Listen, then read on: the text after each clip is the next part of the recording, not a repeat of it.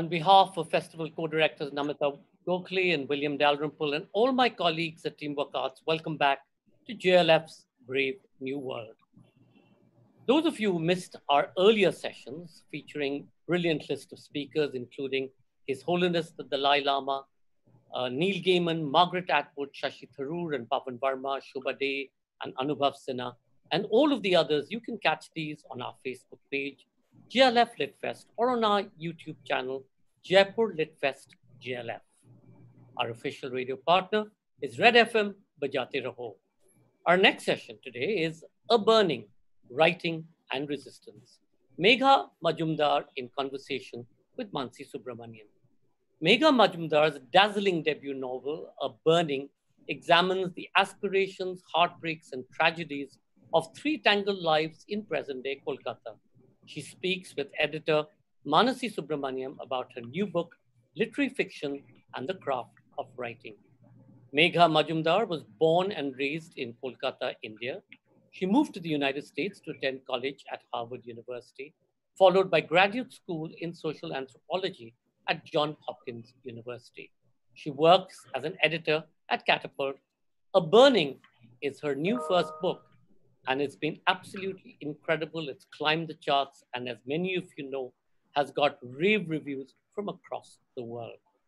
Manasi Subramaniam is a senior commissioning editor and head of literary rights at Penguin Random House, India. Please do remember to comment and ask questions by typing it in the comment section below. Do also follow our handles, JLF Lit Fest on Facebook, Twitter, and Instagram to get notified on the upcoming sessions. And of course, in case you drop off due to bandwidth issues, you can find us on our YouTube channel, Jaipur Lit Fest JLF.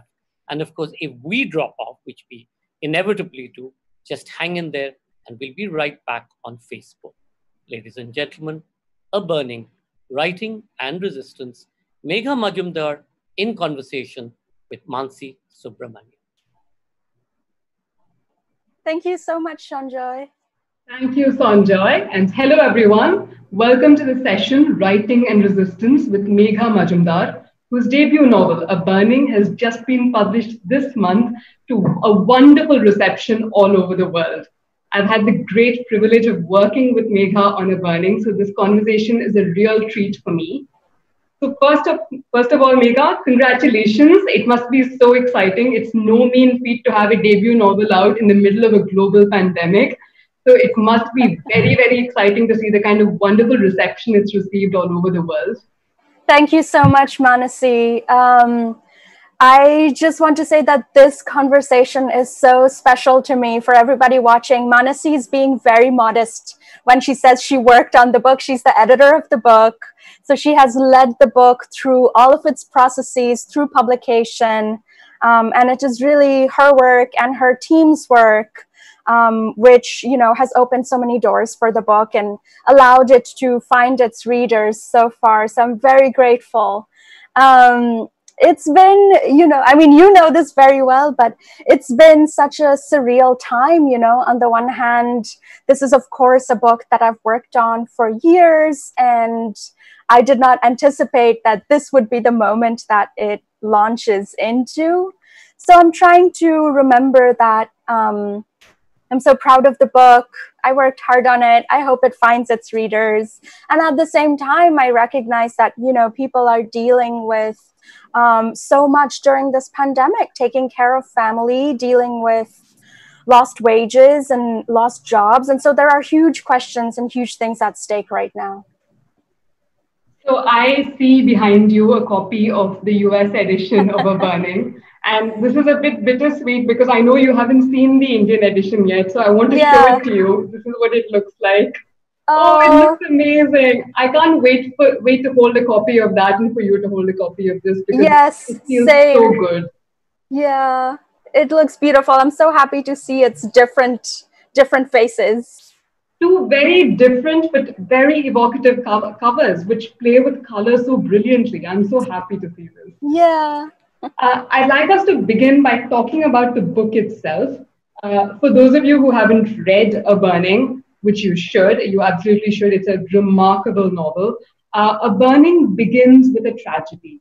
There is a terrorist attack on a train, and a young woman becomes the prime suspect in the terror attack. And the entire novel is told from the perspective of three main characters. One character from her past, who's her old teacher from her school, a physical education teacher, who is referred to in the novel as PT Sir, and a young woman called Lovely, an aspiring actress whom Jeevan, the protagonist, helps by teaching her English. These two characters are called in as witnesses in Jeevan's court trial, and they begin to find that their own aspirations and their rise in the world is inextricably linked to the fall of Jeevan. So this is a book about the choices that these three characters make. Megha, I'd like to begin by asking you, each of your characters finds a way to tell their story to the world in very, very different ways and using very different vehicles. The book begins with a social media post that Jeevan posts and goes on to have Jeevan tell her entire personal story to a journalist. On the other hand, you have PT Sir, who finds voice in his political rallies where he begins to speak up. And we have Lovely, whose fame is released when she puts out WhatsApp videos of herself performing various roles. And these are all characters who use different vehicles of self-expression. But these modes of self-expression, whether it's social media or journalism, they all find ways to both support and fail these characters. And I wanted to ask you how it is that you had these vehicles play out in the way these characters express themselves, and why it is that different modes of expression work differently for different characters. That's a great question. I think, so, one thing that I was very attentive to is how social media might sometimes be thought of as this free terrain, this terrain where you can say anything. But I wanted to look at how somebody who has certain vulnerabilities in their real life, those vulnerabilities carry over into the space of social media. So much of this book is about who is believed, who gets the chance to tell their own story and star in their own narrative, and who has a narrative imposed on them. So looking at all of these different ways of expression, like you said, political rallies, social media, turning to traditional news media when you feel like the courts and the police system have let you down. All of those are just ways that these characters are trying to make their ways forward. That word that you just used, Megha, vulnerability, I think is so important in this particular book. We often see that India is described as a country of aspiration, especially when we're talking about the youth of India. And it's interesting for me that these three characters have three very different aspirations. Jeevan tells us that what she wants is to be part of India's new middle class.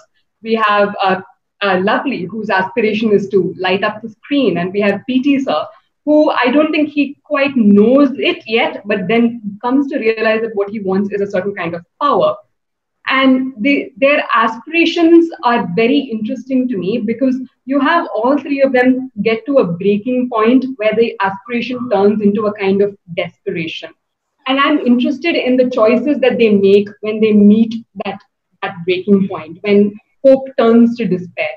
Can you tell us a little bit about what you set out to do with these three characters and how it is that you had them make these choices? I started with kind of three original questions which led to these three characters. The big question for the book, of course, that I had was, how do people chase big dreams and hold on to their ambitions when they are living under oppressive and discriminatory systems? And so I ask how somebody who, how this woman who, like you said, all she wants is to keep her job at the mall. She wants to be middle class. She wants to enjoy her new phone. But she makes this politically risky comment on Facebook, and then she gets into big trouble for it. So, how can this person find a way to get her own narrative out into the world and resist the narrative which is being pushed on her by the state. The second character, Lovely, I wanted to write this kind of joyous, defiant arc for this person who, from the very margins of society, wants to move to its very center. She holds, what I think is a wild dream of becoming a movie star. And then for PT Sir, it was very interesting to look at this character who, he's a school teacher. He feels that he's not really having the kind of vigorous impact on the nation that he might like. And he gets a little bit of political power. He becomes close to this right-wing political party. So what moral choices will he make? And part of what is interesting to me is also looking at how living in these oppressive systems forces us to make certain choices, right? Even the ways in which we can decide whether to serve ourselves and our families or whether to do something for the greater good, to be generous to somebody else. Those aren't completely free choices. Those are very limited choices. We've talked about the oppressions of a system of structural inequality, if you will. Did you set out to write a political novel? I think so many books are political. I don't know if it is possible to write a novel which doesn't grapple with power and freedom in some way. I was very aware that I wanted to say something. I wanted to ask something about what was happening, certainly in India, but of course also around the world and here in the US as well. But I also knew that I wanted to do it in the space of fiction, where I would have the chance to be close to these characters and build these characters who I hope I tried are full people, robust people who hold contradictions, who sometimes act morally and sometimes immorally, sometimes selfishly and sometimes generously. So I felt that having these complex characters.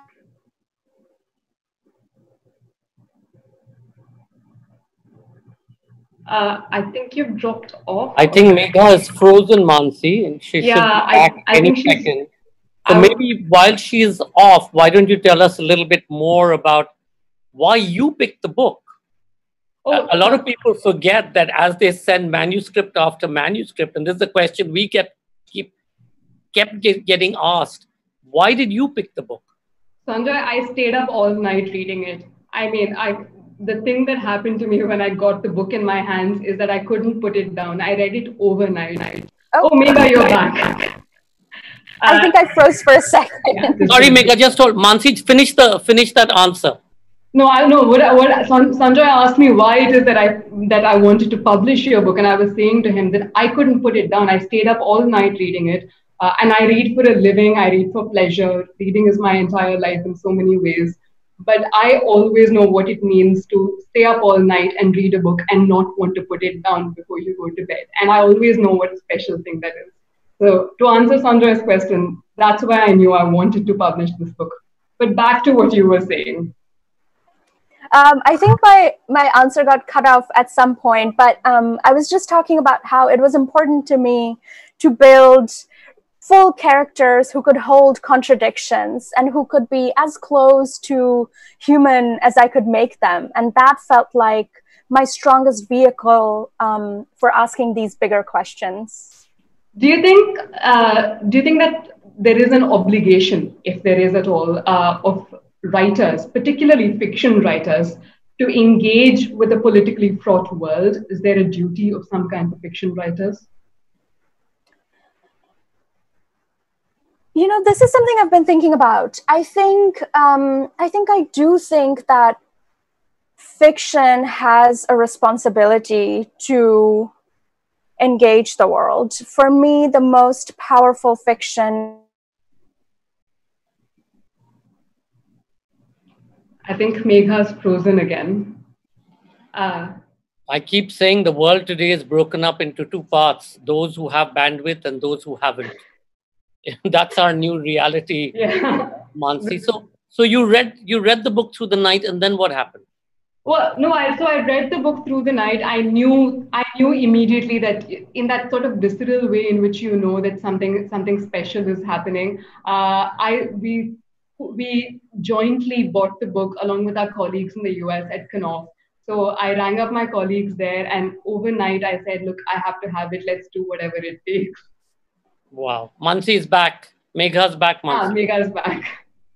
Okay, I'm just to move on from what we were discussing just now. You said that it is the role of fiction writers to also engage with the world, but fiction as a vehicle is very different from non-fiction. You have a journalist in your novel, for example, who almost picks a fictitious way of handling a story that he has told. So tell me what it is that changes when we're surrounded by fake news and propaganda in so many ways. What is the relationship between fiction and truth then? I mean, I think that every fiction writer, certainly I feel this way, what you want is for your book, through these made up worlds and made up characters, to hold some truth, right? You want to open certain doors so that a reader can bring their own experiences and own opinions to the book and find something truthful there. The capturing of that truth is, of course, where all of that work comes in. But I think so much of fiction is also, it begins in a place of paying attention to the world. So it begins in a place which is quite far removed from the act of, sitting down before a page and writing in solitude. It begins from this place of close observation. It begins from paying attention to what is happening around you. I think if you're not paying attention, it's very hard to write truthful fiction. That's how I feel about myself anyway. But what you've also done, which I touched upon when I was chatting to Sanjoy about the book just now, is this is one of those rare literary beasts that is a slow burner and a page turner. Tell me about your process. How does that happen? How does a writer write something that is this thrilling, but at the same time gives you so much to think about and is also slow somehow? Well, thank you, Manasi. I think something that I worked on was I wanted to write a book that would feel swift and immersive. I knew that in order for kind of force that I wanted it to have, it also needed to be entertaining. I think that was kind of the challenge that I set myself is, can I write a book that feels intellectually serious but is also entertaining? And, I answered that question through all of these craft techniques. Like you're saying, I was very attentive to pacing. I was very attentive to how TV shows accomplish this, actually. And, just this idea of how people binge watch shows and you kind of find yourself drawn into the story where you want to go from episode to episode. You have to know what happens to this character. So I was attentive to openings and closings and how scenes progress, and that kind of movement, just to see how I could bring that same element of fun and entertainment into the book. And of course, it's up to each reader to decide if that is true for them or not, but that's kind of what I tried to do. So for someone like me who read the book in a single sitting, I have to ask, how long did it take you to actually write a book that I read in a few hours? Years. Sorry, I think you broke up just for a second there. Oh, 4 years. 4 years? Yeah. So it's clear to me that it does take that much time and effort to create something that's tight and that's tightly knit. That's extraordinary. I think sorry, go ahead. Oh, I was just going to say that I think you know this very well from your work as an editor, that, so much of shaping a book is in edits and rewriting and structural changes and moving chapters around. And so much of that process of getting it to a place where it reads, swiftly is, the result of really tinkering with it over a long time and asking it these hard questions of, okay, where is this book boring? Where is it confusing? Where does it lose me? I always think that if you can't see the effort that goes into a book, that's when you know a lot of effort has gone into it, because the work needs to be invisible. It needs to look effortless. So, I mean, I can see that those were 4 years truly well spent. I Thanks, also wanted Manasi. to talk about one of the things that we touched upon was that I don't think any of us know what world a book is going to go out into. No writer knows what the world is going to be when a book comes out. Certainly, I don't think any of us knew that your book was going to come out in the middle of the situation that we're in right now, which is a global pandemic. Uh, and yet, one of the things that I see, especially in the responses from people all over the world, is that the book seems to be speaking to the current moment. And we're talking about, whether we're talking about social media, a kind of mass media hysteria, whether we're talking about fake news, the ways in which the justice system has failed the individual, structural inequality. The book seems to speak to a current moment, despite a rather specific location and despite the specificity with which you've set the atmosphere of the book. Why is it that it's speaking so strongly to the moment we're in right now? I wonder if it has something to do with the way in which the pandemic has exposed all of these fault lines. I think the pandemic has compelled people to look once more at these old systemic problems that exist. Who is most strongly affected? Who is really bearing the brunt of this time? Who is looking at, a precarious reality because of this situation? And I think those are questions that ask us to look at the society that we live within. Those are questions that ask us to look at our systems and our networks and institutions. And I guess the other part of this is that there are some elements in the book which I think have struck a chord perhaps here in the US, given the protests underway in the US, protests against racism and a history of police brutality. And, there's a character in the book who is injured because of police brutality. Until a few days ago, there was a curfew in Brooklyn, and in the opening pages of the book, there is a curfew. So perhaps it is that those very specific things are sparking thought for people who are outside India as well. And how has the response been in the US? I've been reading the reviews, of course, but I'm sure you're talking to readers as well. It has been really gratifying. So grateful for, very often I'll be just scrolling on Instagram and my book pops up and I'll see that somebody has read it and written a really thoughtful review. So it's really great, not just to see attention, but to see such deep and thoughtful engagement with it. I think that is such an honor as a writer to see someone spending so much time with your book and bringing so much to the pages.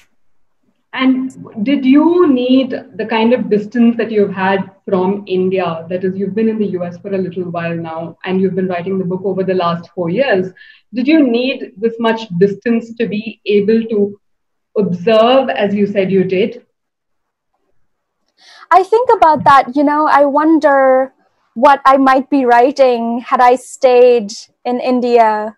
And I guess those questions you have about a different life path that you'll never truly be able to answer. But I do think that having some distance from India helped me bring some things into focus, for sure.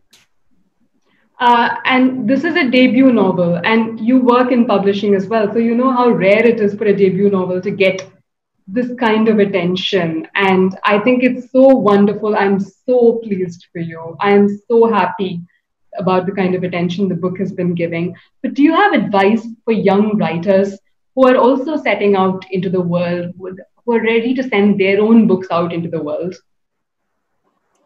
That's a great question. The way that I did it was I kept the book very close to my chest for most of the time.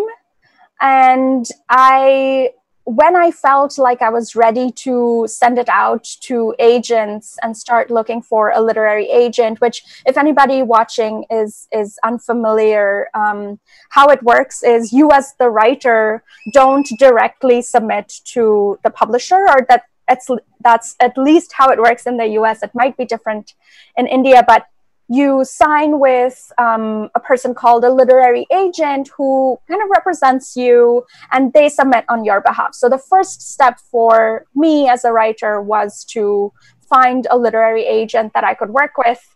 And before I did that, I felt that I would have one shot at this, one chance to grab someone's interest and move them. So I actually found it very helpful to put the book down for long stretches of time. I think I put it down for 3 weeks at some point, maybe a month, around there, long enough so that you can come back to the pages with fresh eyes and pick up on flaws and things that you want to fix, the things that you feel like you are unable to spot because you've been with the book for so long and tinkered with it so much. So putting it away for a bit is very helpful. And then once you come back, if you feel like you have brought it to the place where you don't know what else you can do to make it better, at that point, you really need the attention of an agent and an editor who will then kind of take it to the next level with you. So we've talked about the hopes and aspirations of your characters, Megha. So what is your hope for the book as you now send the book out into the world? What would you like it to achieve? Do you think books can accomplish change? This session is called Writing and Resistance, and I think it's important we talk about resistance. Do you think a book like this is a tool of resistance, and can it bring about change in the world? I think the answer to that has to be quite nuanced. A book is, of course, not the same as activism, and it is performing in quite a different space. But I do hope that a book, by showing how people refuse to accept what society tells them they must accept, and by reaching for a better life, these characters, I hope that they do show how people push back against oppressive systems, how people are constantly trying to improve their lives. And I think there is a form of hopeful, joyous resistance in that. I think that a book can function as a way for a reader to think about injustice and hope and resistance in their own lives. I do hope that this book is helpful as an instrument. Someone picks it up and reads it. I hope that it encourages them to think about the forms of injustice, which might look like what's in the book, and it might look quite different from what's in the book, but forms and appearances of injustice in their own community. And then, I think I have the hope that every writer has for their book, which is, I hope it has a life of its own. I hope it has a long life in which it finds its readers. Are you hopeful for resistance movements all over the world? The world we're living right now has been seeing resistance movements. I know we certainly have in India. I know you have in the US. Do you have hope for resistance as a movement? Absolutely. I mean, I don't know how you can look at protests and the uprising underway and not feel hopeful. I think there is great hope in it, and again, bringing it back to books, it's not, the field that you and I work in, which is books. Again, books in themselves are not activism. They are very, very different, of course, but I think that there is a kind of hopeful resistance in the act of working on books and publishing books as well, in the act of championing books which are doing ambitious new things, which are allowing writers to pursue, their curiosity and their joy. So I think that there is great optimism just in working on a book and saying this will be out in a year or 2 years and it will find its readers and it will perhaps transform somebody's life and you might not even know about it. Well, we have only a few minutes to go, so I want to end by asking you, just to continue from what you just said, could you recommend a few books that you've been reading and enjoying that exemplify the act of resistance in the way we just talked about? So many books. I really like this book called, I have it right here. I like this book called We Need New Names by No Violet Bulawayo. It's set in Zimbabwe. It's about a group of kids who are dreaming of a better life. And one of them emigrates and moves to the US. But this book has such complex, mischievous, real children. And if anybody watching is, a writer who is writing child characters, you know how hard it is. So this book, I highly recommend. Another book that I really love is Devi Laskar's The Atlas of Reds and Blues. It's a novel. It's about an Indian American woman who is shot in her driveway by a police officer. And in that wounded state, she reflects on her whole life and the events that brought her to that moment. So highly recommend these two books. Thank you so much. We've got a couple of questions that have just come in. Madhavi Saraswat asks, amongst the turmoil that's going on in India with respect to politics, religion, and community, you've chosen to go ahead with a theme that focuses on the impact that one has to face owing to one's gender identity or religion. What research did you have to be involved in, and were you able to conclude the topic that you had conceptualized to do? Thank you for that question. I have a background in anthropology, so I am always very drawn to reading ethnographies. I love reading ethnographies. So I read ethnographies by Gayatri Reddy, Vaibhav Saria, to learn more about Hijra communities. I watched a lot of documentary videos by local news channels to gain a sense for places that I didn't have access to, like, the kitchen in a women's prison. But also I do feel that the book feels like it comes from a very personal place. For me, I was drawing on kind of years of the accumulated experience of reading the news and watching the world around me and listening to adults around me. And in terms of, to the question of, did I do it successfully? I think that is definitely something for each reader to decide for themselves. I tried to write complex characters. I tried to write characters who have agency and pushback in nuanced ways and in the ways that they can. But of course, I think this is true of every book. It's up to each reader to decide if that speaks to them or not. Sachdev Ramakrishna asks, what is your reaction to people saying that your writing style resembles Jhumpa Lahiri or Yagyasi? Well, it's such an honor. I mean, they are icons and I love their work. So, it's quite surreal to be in a place where you work on this private document for years and years in complete solitude. And then all of a sudden, it's not a private document anymore. It's this public object that, other people can pick up and respond to. So I've been very grateful for those comparisons. Okay, I'm going to. Yeah, Debjani Mukherjee asks, how many hours per day did you devote in writing this book, and what were your challenges in the process? What motivated you to become a writer? Thank you, Debjani. The whole time that I was working on this book, I had a full-time job. I still have a full-time job. So it's not like I was sitting down to write for hours and hours, and that was the only thing I was doing all day. Far from it. I was often putting in a few minutes before going into work.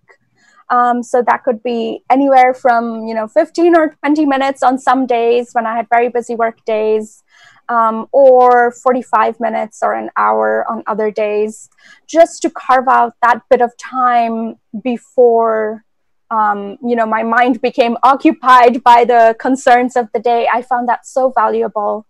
And what kept me going was, there is great freedom in feeling like nobody cares if you write your book or not. The world isn't waiting for my book. So it was up to me. I felt that I wanted to write it, and I put in the time. Otherwise, I would have to live with the regret of knowing that I didn't do the work. I didn't try to do the work that I could have done. And on hard days, I think a very harsh but helpful thing that I reminded myself of was that an unfinished novel is not a novel. So I have to finish my novel. That's a great line. Sanya asks, how have you worked through the lockdown in NYC, and have you begun writing your next book? I am working very slowly on my second novel. And how have I been working through this pandemic? I mean, I think it's a little strange because in some ways, of course, it feels like a work from home situation, but you have this psychic toll of the pandemic. I know that so many people are dealing with family members who have been sick, or they themselves have been sick, and just remembering that this is not a common situation, this is an extraordinary situation that we are in, allows you, I think, to be a little more compassionate with yourself and to forgive yourself if there are days when it is hard to write and it is hard to focus. I think it's important to respect that you as a person are going time, and you can't always, be productive every day during this. That's very nice to hear. Moving on. Riyad Bhatia asks, from your book, which character do you relate to the most? That's an interesting question. A character that I found very interesting to write was PT Sir, the teacher. And I think that's because I found it quite a challenge, a really exciting challenge, to try to write a character who is not a flat villain. He's not just like this evil person. He's an ordinary person who is tempted by his proximity to power. And he's forced into a position where he has to make certain moral choices. He has to decide if he will prioritize himself and his family, or if he will do what other people would consider the right thing. And I think that is such a difficult question for a person in his position. So I found it interesting to grapple with those moral choices in his character. Venkatesh Krishnamurthy asks, is this novel influenced by two girls who were arrested for their Facebook posts after the death of a prominent Maharashtrian leader? I'm not sure I know which specific out, but I think we have all read various news articles in this vein, of people getting in trouble for liking things or forwarding things, posting things. So I was definitely drawing from the realm of reality and stuff that we have read in the news. Um, Nikhil Taneja asks, what were the struggles of writing a child character for you, and how did you overcome them? Well, like I was just saying, it's tough writing a child character with complexity without flattening them in any way. I think I tried to write by trying to preserve the character's will. You know, even at a young age, this character has certain inclinations and certain agency. It is constrained in many ways, but it doesn't mean that it's not there. And so I try to be attentive to the ways in which this person from a very young age tries to speak up, tries to protect her parents, tries to do the right thing.